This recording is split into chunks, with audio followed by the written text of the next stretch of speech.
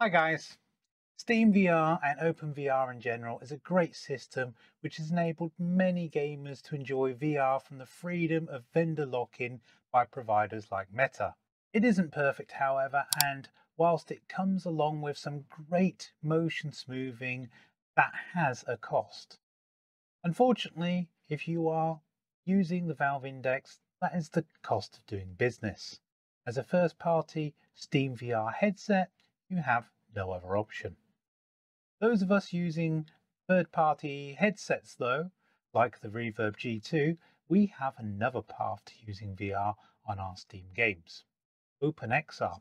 Specifically for games that don't support OpenXR, we have OpenComposite. OpenXR is an open standard to access VR and AR platforms and devices and was developed by the Kronos Group. The standard provides an API that allows developers to target all devices that conform to it. The gist of this is if your hardware manufacturer supports it, then it can be used across all games that have developed or modified for OpenXR.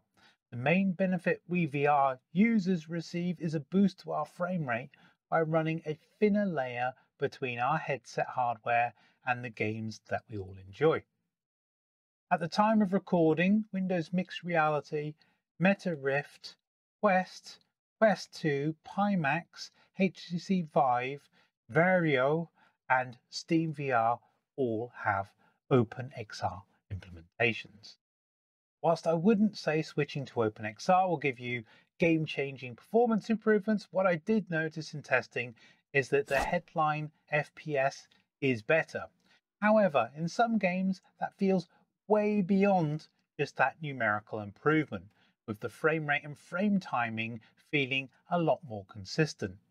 Now, I wanted to show you guys visually via benchmark overlays, but unfortunately, many benchmark overlays do not work with OpenXR.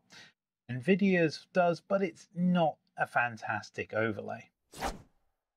I have produced a pretty graph though, so you can see the relative performance difference between SteamVR native and OpenComposite in both Assetto Corsa Competizione and rFactor 2. Why these two games specifically? ACC is pretty demanding in general and rFactor 2, well, it isn't. It has some issues when you hijack the VR library, so I wanted to give you guys an idea of the spectrum from high-end game to one that generally performs well in SteamVR.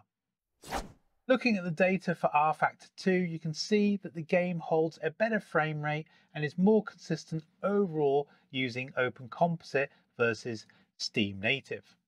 It certainly felt a lot smoother playing through a few races whilst recording in OpenComposite. Moving over to Assetto Corsa Competizione, and the picture is slightly different, perhaps because of the demands of the game. The average frame rate does see a boost, as does the peak and minimum frame rate, but the game doesn't see the consistency improvements that we found in rFactor 2. It's worth noting that recording in VR has some impact on your FPS. And in normal conditions, rFactor 2 is much closer to 90 frames per second on average for me. But as we're looking at a relative performance improvement here, it's still clear that there is a difference in performance across the two libraries, at least using my Reverb G2.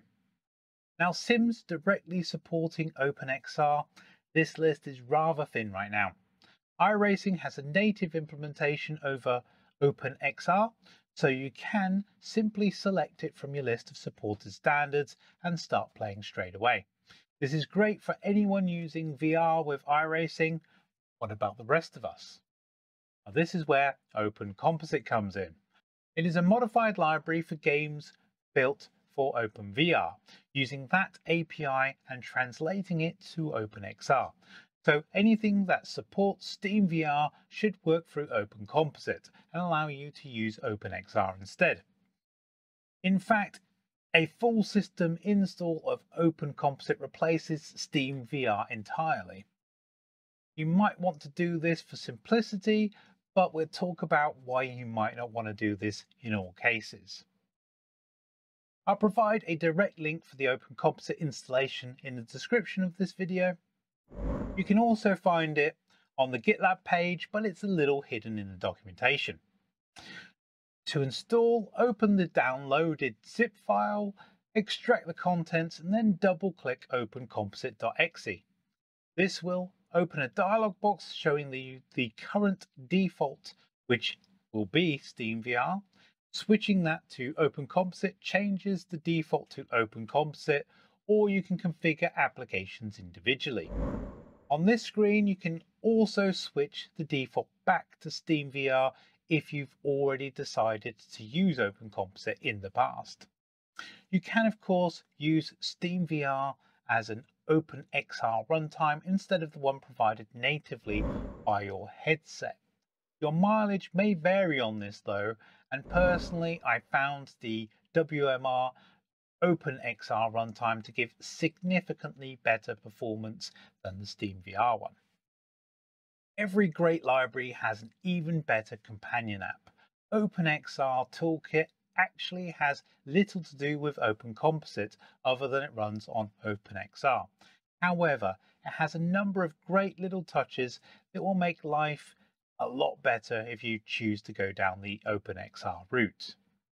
For us sim racers, the important features it offers are around forwarded rendering, sharpening, image upscale via FSR, and some various little tweaks.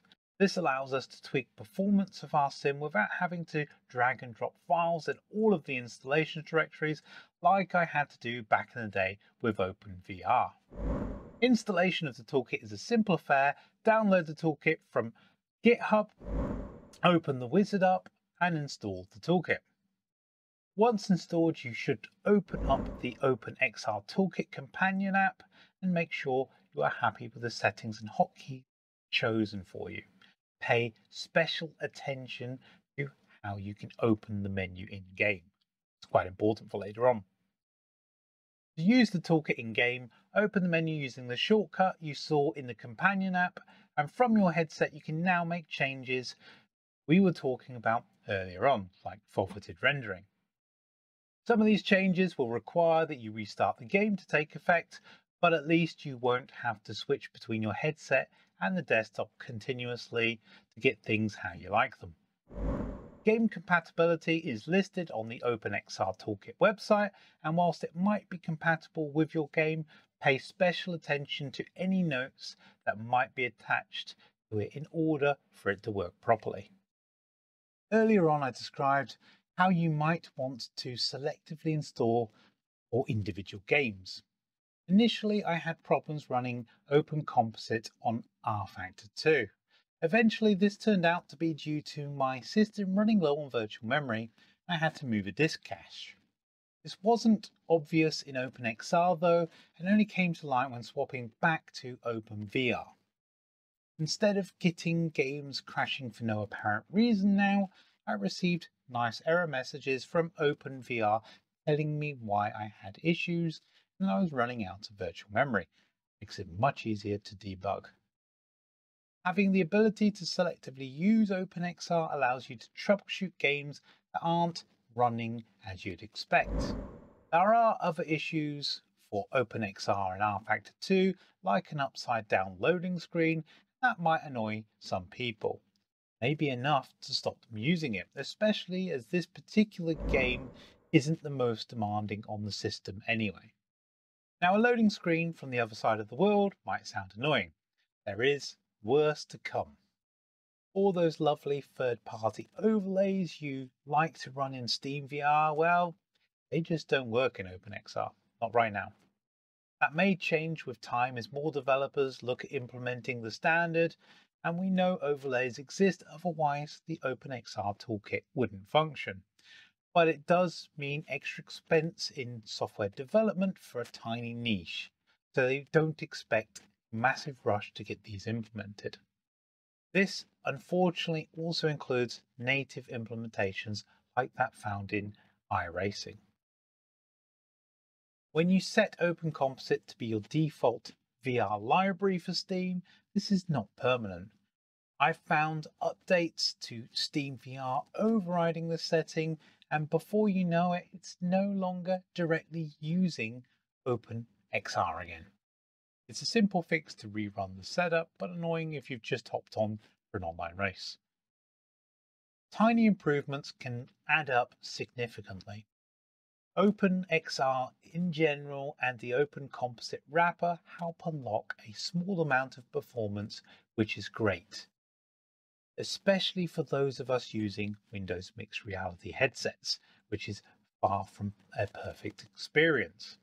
Add on the toolkit and things start to get really interesting with FSR tweaks available to us and the ability to implement fixed forfeited rendering.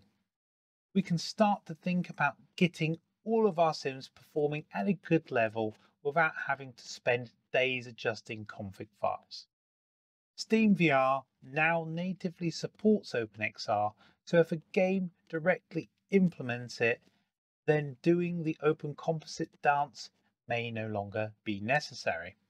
With support in Unreal, hopefully we'll see that standard in all new games and maybe some we already know and cherish. But for now, at least, we do have an option to improve our system performance a little without spending a huge amount of money. Now, I hope you've enjoyed this video outlining what OpenComposite is and how you can start using it. If you have, don't forget to give this video a thumbs up. Don't forget to subscribe to the channel if you like what I'm doing here. And until next time, guys, goodbye for now.